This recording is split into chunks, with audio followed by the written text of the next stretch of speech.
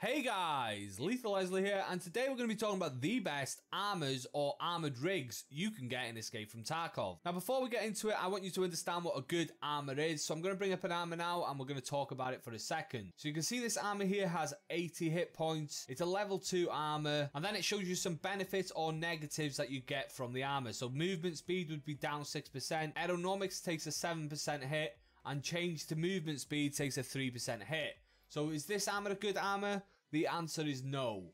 The most important part of this section is the armor class. This is a level 2 armor and that makes it really bad, meaning most bullets on the game are going to penetrate this armor no problem, go straight through to your flesh and cause you a lot of problems. So this is definitely not an armor you want to take in the game. Even though you're seeing these 80 hit points, I would avoid this like the plague. Sell it on, get a few rubles for it, and go and buy yourself something a little bit better. So hopefully that helps you understand what makes a good armor. You want to be looking at the armor class. The higher the armor class, the less bullets that are going to be able to get through it, therefore protecting you a lot more. And then of course the hit points are secondary to that. And then I would say third are the pluses and minuses you get down here. There's the order in which you want to look at it. So let's get into it with our bargain basement armor. And this is our choice here for the bargain basement armor. It's the Zook 3 press armor.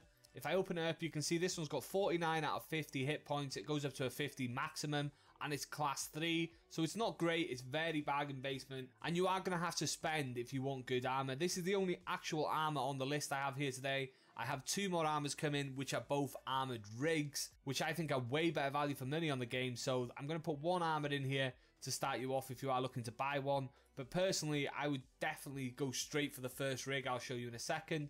But some people obviously have rigs and they do not want to use an armored rig because then you can't use armor.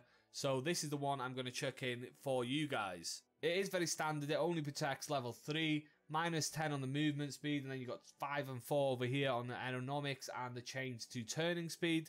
It does have 50 hit points for this price of 49 as you can see on this one, and it is around 30,000 Roubles, which makes it a decent armor. But personally, like I said, I'd prefer to save that, add about 20-25,000 for the next armor on the list. And that is going to be the 6B 3TM 01M armored rig. This is a really good armor for the price. It's 54,000 here for a complete one. It's 40 out of 40 hit points. You can see it has 12 container size as well, which isn't the biggest, but it's not bad at all.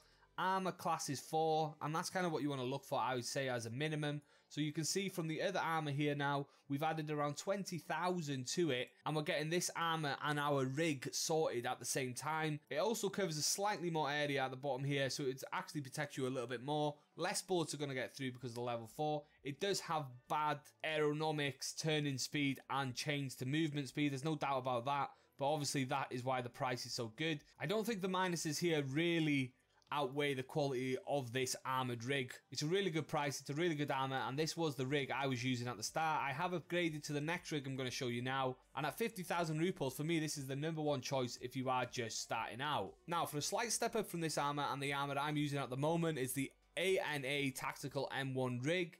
And if I go to my character, you can see here, I currently own 1, 2, 3, 4, 5, 6 of these rigs because I do swear by them. I am someone who likes to have multiple loadouts when playing the game so I can just load them in straight away. So the ANA Tactical M1 Armored Rig is definitely my #1 choice when it comes to picking armor slash rig, I guess, in Escape from Tarkov at the beginning. It is going to cost you, as you can see here, 65 is the most it goes to, and it is going to cost you around 65, around 70,000. Now think about it like this, okay? I'm going to show you another armor now that doesn't include a rig that is around the same as this armor right here. But before I do that, actually, I'm going to show you what you get from this armor. We're up to level 4 now. Oh, sorry, we were level 4 on the last one anyway. So it's another level 4 armor, which is going to protect you against a lot of bullet types. We have 65 hit points, which is a decent amount of hit points.